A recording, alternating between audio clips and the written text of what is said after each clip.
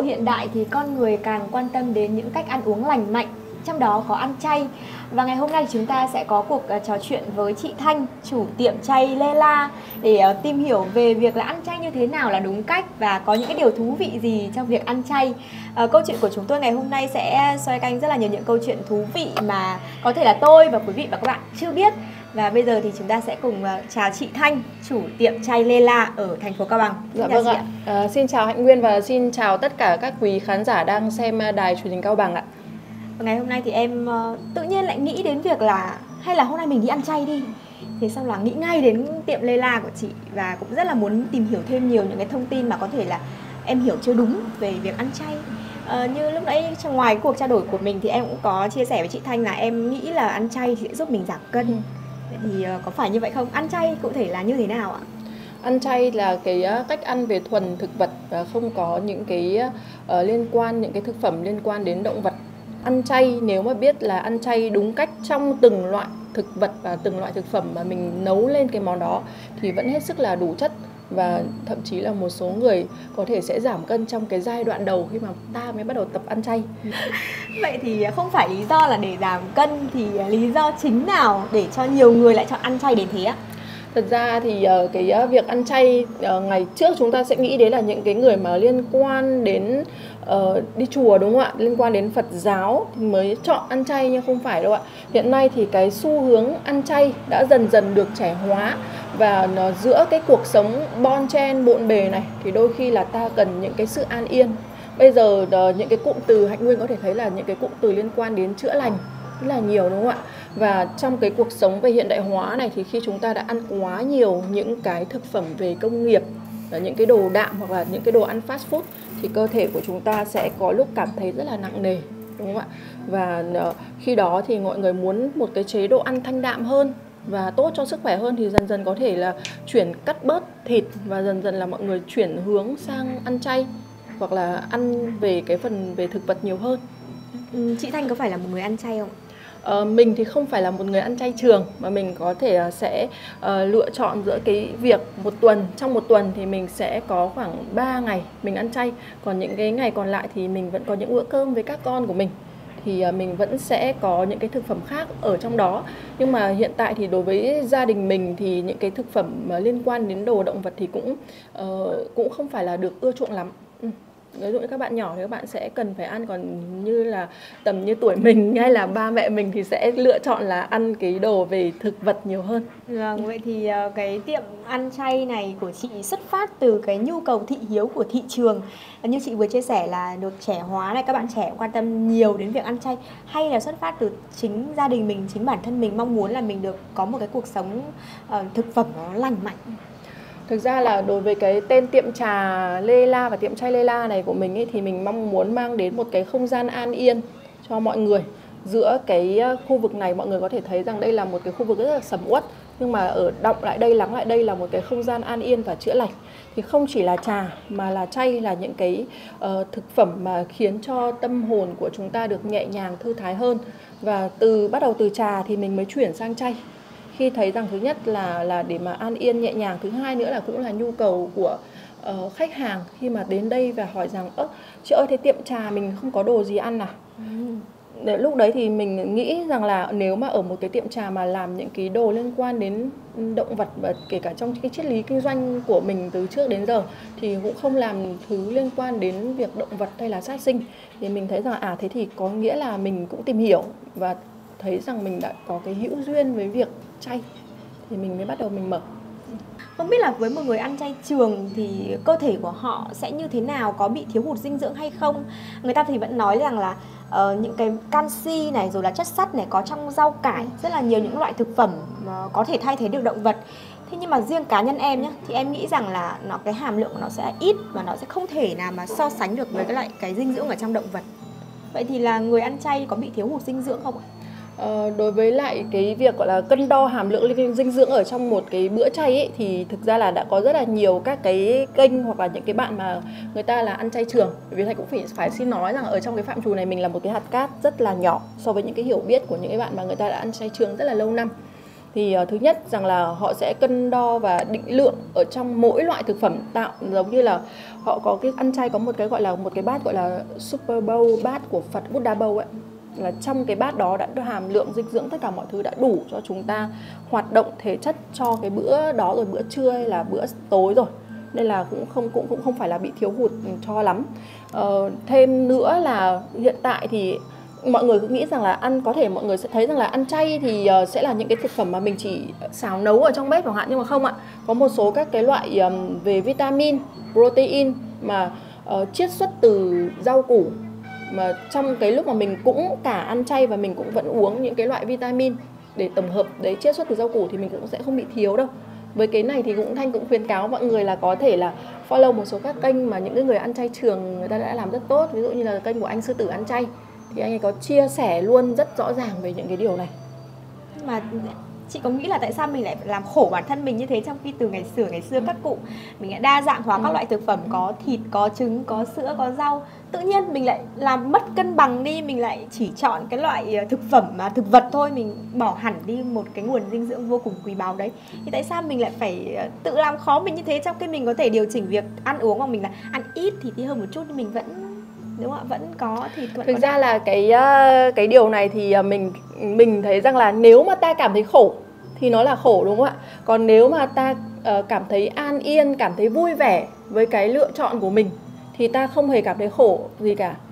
Khi mà ta đã bước ở trên cái việc gọi là mình lựa chọn những cái đồ về ăn chay này, và mình cảm nhận trong từng cái vị giác khi mà mình ăn từng món ăn, thì tất nhiên là từng cái món ăn mà mình làm ra mà những cái món mới ấy và nó ngon thì mình khi ăn ấy mình sẽ có điểm wow là không ngờ cái món chay này với cái thức ăn mà bình thường mình xào nấu như vậy, như bình thường mình vẫn xào với thịt nó mới ngon, nhưng hóa ra là làm cách chế biến như này nó lại hết sức là ngon.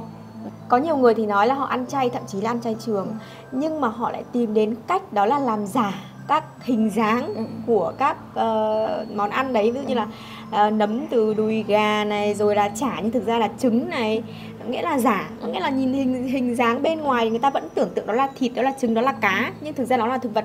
Vậy thì nếu như đã tâm niệm rằng là tôi muốn ăn cá, tôi muốn ăn thịt đến như thế, thì tại sao lại nó có mâu thuẫn gì trong cái việc là mình làm giả đồ chay như vậy không ạ? Đối với ăn chay này thì nó là cái sự sáng tạo của người đầu bếp và là cái niềm yêu thích của người thưởng thức. Đối với bản thân Thanh thì sẽ không có phán xét ở trong cái việc gọi là ăn chay mà giả mặn như vậy, bởi vì nó sẽ phải đáp ứng rất là nhiều tiêu chí, đúng không ạ? Đối với đồ ăn, đầu tiên phải là về cái đôi mắt nhìn đã, tiếp theo nữa đến mới là vị khi mình cảm nhận và mình ăn. Còn trong cái tâm của mình mà cảm thấy an yên rồi thì mình có ăn chỉ là những cái đồ về thực vật không thôi thì mình cũng đã cảm thấy rất là ngon rồi. Thế thì riêng chị Thanh, chị có cảm nhận được cái việc ăn chay nó giúp cho mình, cái cơ thể mình nó thay đổi nhiều từ khi chị ăn chay không? Nghĩa là rõ rệt trong cái sự thay đổi cơ thể ấy. Thực ra thì mình cũng là một người cá tính khá là mạnh mẽ, và đến bây giờ thì cái sự mạnh mẽ của mình chắc chắn là vẫn đang có. Nhưng mà mình khi mà mình ăn chay nhiều hơn, mình không phải là người ăn chay trường nhé, khi mà mình ăn chay nhiều hơn thì ở trong mình cái sự điềm tĩnh sẽ nhiều hơn này, và cái việc góc nhìn đối với mọi người, hoặc là người ta có hành động gì đó người ta chưa đúng với mình đi chăng nữa thì mình cũng dễ dàng rằng một cái góc gì đó để tha thứ cho họ, hoặc là không quan tâm đến việc đó. Chắc là em sẽ phải chờ những cái món ăn của nhà chị Thanh lên để xem là ở đây thì thưởng thức, mọi người sẽ thưởng thức như thế nào, cảm nhận như thế nào trong một không gian rất là yên tĩnh, rất là đẹp, và tâm hồn mình xem là có được thư thái hơn khi mà mình thưởng thức những cái món ăn ở đấy không. Đúng rồi, việc vừa mới nói xong đấy ạ. Đây, bác cứ bê vào đi. Dạ. Hôm nay là mời quý vị khán giả cùng thưởng thức món ăn chay ở tiệm nhà Lê La cùng với chương trình ạ. Đây là món canh rong biển nấu nấm. Canh rong biển này mình sử dụng rong biển Nha Trang nhé. Có nhiều loại rong biển, thì thật này mình đang dùng rong biển Nha Trang của Việt Nam này. Đây là nấm đùi gà nấu với cả hạt đậu gà. Đấy. Món này thì sẽ hơi giả, mọi người sẽ nghĩ là hơi giả mặn một chút. Đây là chả nấm viên lá lốt. Đấy. Nó cũng sẽ có giống một chút về đồ ăn mặn. Và đây là nem nấm, tất cả đều là đồ chay hết, không hề có đồ ăn mặn ở trong này. Rất là thơm. Bác ơi cho em cái bát, 2 cái bát với cả đồ chấm. Xin mời Hạnh Nguyên thưởng thức các món chay của tiệm ngày hôm nay. Đầu tiên là em thấy rất là thơm. Em nghĩ là chay thì kiểu như là luộc rau luộc rồi là nấm xào qua, nhưng mà đầu tiên là cái cảm quan làm thứ rất là đẹp này, xong cái mùi thơm thì rất là hấp dẫn. Bây giờ em sẽ ăn thử xem là cái hương vị của nó như thế nào ạ. Có vẻ như là nấm là một trong những nguyên liệu mà được sử dụng rất là nhiều. Đúng rồi, trong nấu chay thì món nấm sẽ là được sử dụng nhiều vì là vị cũng rất là dễ ăn, ngọt. Mời chị.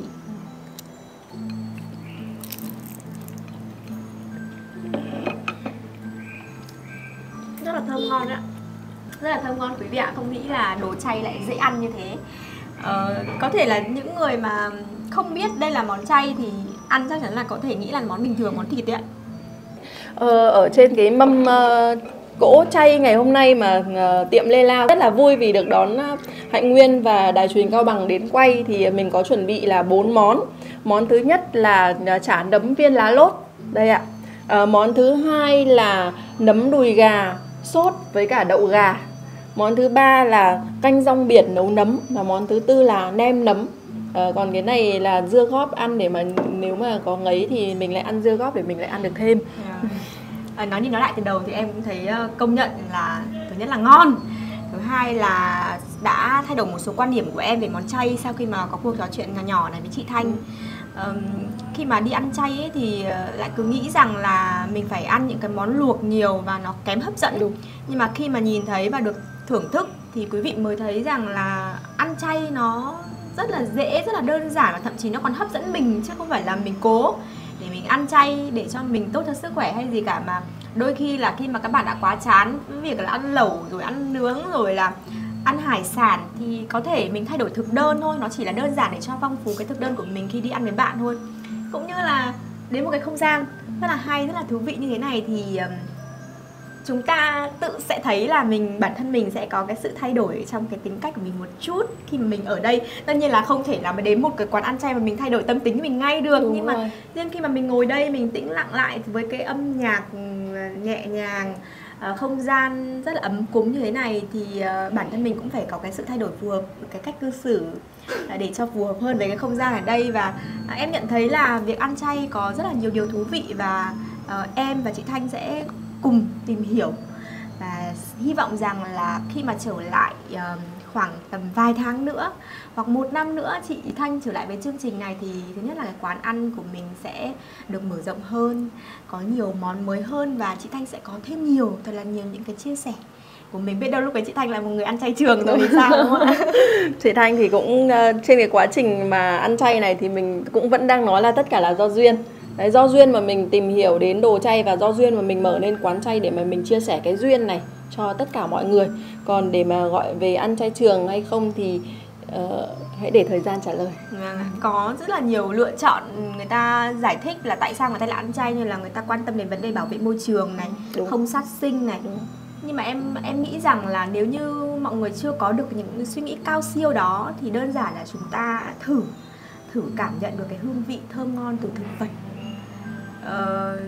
Ít nhất là nó tốt cho sức khỏe của bạn, đúng không? Ăn thực vật, ăn rau, ăn những cái đồ tươi để sống. Cho mọi người hay nói là thôi ăn rau để cho nhẹ lòng hơn đi. Ăn rau để cho nhẹ lòng đi. Vâng, hy vọng rằng là lần sau đến với quán của chị Thanh thì em sẽ thực sự là cảm nhận được thực sự cái nhẹ lòng của chị nói, cũng như là được thưởng thức nhiều hơn những món ăn rất là hấp dẫn từ đồ chay. Cảm ơn chị Thanh vì đã có những cái chia sẻ, và đặc biệt là có một mâm cơm giới thiệu đến quý vị khán giả, và Hạnh Nguyên đã được thưởng thức.